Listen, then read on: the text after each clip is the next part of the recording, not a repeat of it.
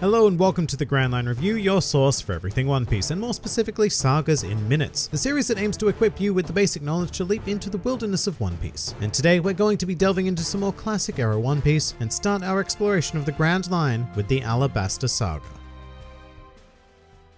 The Alabasta Saga is the second in the series, consisting of 5 individual arcs told over a mighty 117 chapters and a giggity 69 anime episodes. And we begin with the Straw Hats embarking on their adventure into the Grand Line. However, to enter this stretch of water, one must travel over the exceptionally dangerous Reverse Mountain. Although through a good old bout of teamwork, they manage to cross the mountain, enter the Grand Line, and the very first thing they see is a giant whale. The whale's name is the Boon, and Luffy ends up curing him of his depression somewhat, as well as graffitis a poorly drawn straw hat upon him. The crew also discover an old doctor named Crocus, who informs them of exactly how to travel the Grand Line, as well as states that the final island is Raft Tell, an island in which only the crew of the former Pirate King has ever reached, and it is assumed that this is where the One Piece is hidden. During this time, there's also some tomfoolery with some mysterious antagonists known as Mr. Nine and Miss Wednesday, who were trying to kill the Boon so that they could feed his juicy whale meat to their hometown. Things do not go well for them, but eventually the two beg the Straw Hats to take them to an island named Whiskey Peak, to which Luffy surprisingly agrees. And as the group leave Reverse Mountain, we linger on Crocus for a bit, who reveals that he once knew the former Pirate King and ponders over whether the Straw Hats are the pirate crew that they've been waiting for. Upon arrival in Whiskey Peak, the crew are greeted as heroes and even treated to a soiree of sorts. However, this was but a clever ruse, and it is revealed that the entire island was populated by agents of an underground organization named Baroque Works, who were planning to capture Luffy and turn him into the world government to claim his 30 million berry bounty. Unfortunately for them, and very impressively, despite having won drinking contests against 13 individual people that night, Zoro manages to stay alert and proceeds to take out the entire town of roughly 100 bounty hunters. Nobody is capable of stopping him whatsoever, not even the higher ranking Baroque Works agents. However, eventually Luffy wakes up and, misunderstanding the situation, begins a fight with Zoro. In the meantime, 2 officer agents arrive on the island known as Mr. Five and Miss Valentine, who are in search of a spy within their organization, although they find themselves in the way of the fight between Luffy and Zoro and end up being beaten exceedingly quickly. After witnessing such strength, the choice is made to reveal the true identity of Miss Wednesday, who is actually Princess Vivi of the Alabasta Kingdom.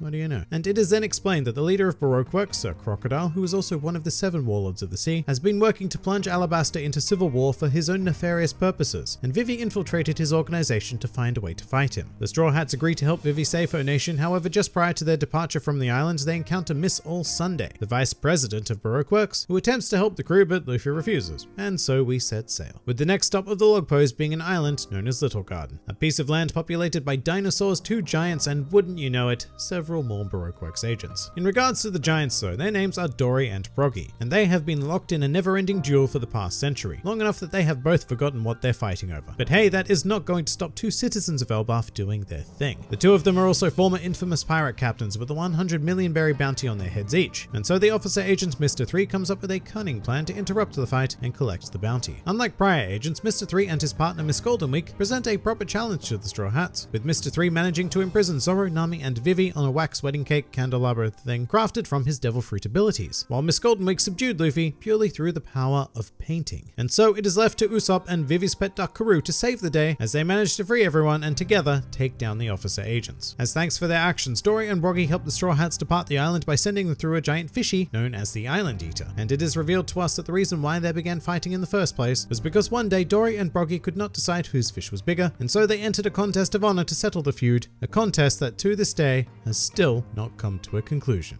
But with that out of the way, it's now on to Alabasta, right? Wrong. Whilst on Little Garden, Nami caught a deadly fever, and so the Straw Hats have to put their mission on hold to find a doctor, which leads them to Drum Island, a bit of a wintry wasteland that had recently been sacked by a pirate known as Blackbeard, causing its former king Wapol to flee in fear. Now Wapol is a bit of a dick, and so he happened to take all of the island's best doctors with him, well, all except for one, that is, a person referred to as a witch by the townsfolk, Dr. Kureha. Unfortunately, Kureha took up residence in Drum Castle after Wapol fled, and so it is put upon Luffy to carry both Nami and an injured Sanji all the way up the highest mountain of the island, barehanded by the way, to which Luffy barely makes it to the top, and the 3 are taken in for medical treatment by Dr. Kureha and her assistant, a reindeer called Tony Chopper. Well, he's half reindeer anyway. Chopper was originally a reindeer, however at a certain point in his life he stumbled across the Hito no Mi, and upon consuming it he gained a human level of sentience, as well as the ability to transform into a human and a half-human, half-reindeer form. Following this, he was exiled from his herd and labeled a monster by the human residents of the island, and only found solace in one person, his mentor, Dr. Hiruluk. However, various tragedies struck and Hiruluk took his own life in front of Drum Castle, prompting Chopper to beg Kureha to train him and sparking his dream to become a great doctor and cure all disease. Shortly after the Straw Hats arrived, the former King Wapol returned to the island to reclaim his throne, but remember, he's a bit of a dick, and so he was promptly defeated by Luffy and Chopper himself would go on to join the crew in order to travel the world to broaden his medical knowledge and make his dream come true.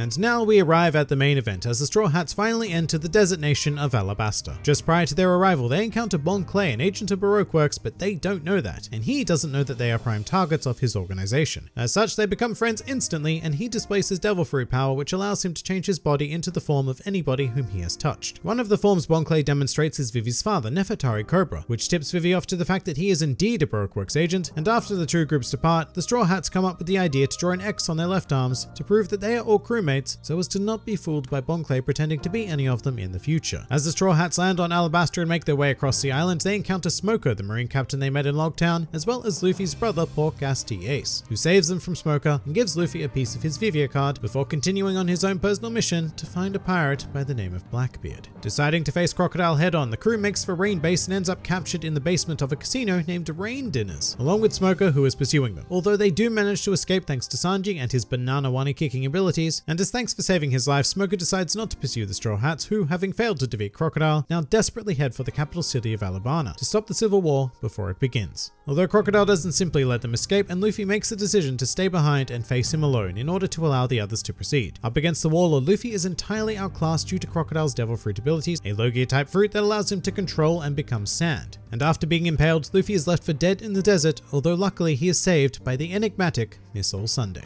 Elsewhere, Vivi and the Straw Hats are unsuccessful in preventing the war from beginning, and the city becomes engulfed in battle, during which the Straw Hats each face off against a high-ranking agent of Baroque Works, with the battles looking a little something like this. Nami takes on her first one-on-one opponent, Usopp teams up with Chopper to take down an officer-agent duo, Sanji defeats an Okama, and Zoro learns how to cut steel on the fly in order to come out on top against the infamous assassin, Das Bones. Meanwhile, Princess Vivi makes it all the way to the palace, confronting Crocodile, and is saved by Luffy just before he kills her. And so Luffy vs. Crocodile, round 2, begins. The difference this time is that Luffy knows Crocodile's weakness being water, and so the fight is not anywhere near as one-sided, but Crocodile still manages to defeat Luffy a second time. Shortly after, it is revealed that Crocodile's goal in Alabasta was to reach a poneglyph, which are indestructible stones inscribed with an ancient language. In this case, the poneglyph located on Alabasta was said to detail the location of the ancient weapon Pluton. Miss All Sunday, who was hired by Crocodile because she can read this language, refuses to tell Crocodile what is truly written, prompting Crocodile to attempt to murder her, resolving that he will raise the entire kingdom until he finds the weapon. At this point, Luffy catches up to him and the two begin their third and final bout. By using his own blood as a water source, Luffy is able to strike Crocodile in a desperate battle and gains the upper hand, despite being poisoned by the Warlord's hook. And finally, in a moment of stunning resolve, Luffy exclaims that he will become the Pirate King and surpass Crocodile, kicking him into the air and punching him through solid bedrock with a barrage of strikes, leaving Crocodile defeated and the Kingdom of Alabasta saved. After exposing Crocodile, the civil war ends immediately, and Crocodile himself is arrested by Tashigi, a subordinate of Captain Smoker. As a result of their actions, Zoro is deemed a threat by the world government and is assigned a bounty of 60 million berries, while Luffy, having defeated one of the 7 warlords, has his bounty increased to a mighty 100 million berries.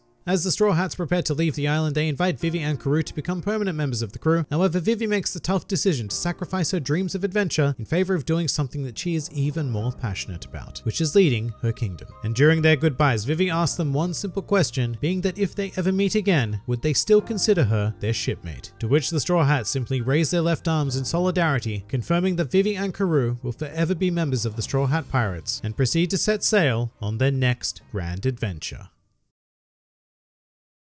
Next time on Sagas in Minutes, we'll be heading pretty high up into the heavens in order to break down the events of the Sky Island Saga. If you enjoyed this video and the content this channel produces in general, then please do consider donating to the GrandLineReview Patreon, because the support of all of you amazing people is what continues to make this channel possible. And if Patreon isn't quite your style, then please do leave this video a like, share, or subscribe, because it also helps support this channel an incredible amount. And if you'd like to join the fun at any time, then please do head over to my Discord server, where a wide array of shenaniganry takes place on a daily basis. And finally, please do comment with your thoughts on the Alabasta Saga. This has been the GrandLineReview, and I'll see you next time.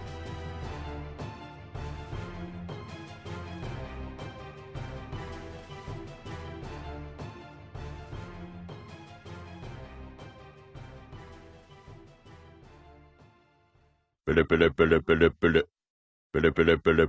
this is Sir Crocodile. I mean, Mr. Zero. I mean, who is this?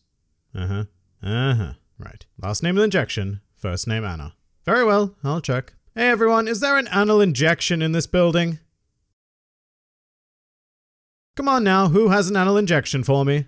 How about you, Mr. One? I feel like you'd know an anal injection more than anybody else here. Wait a minute.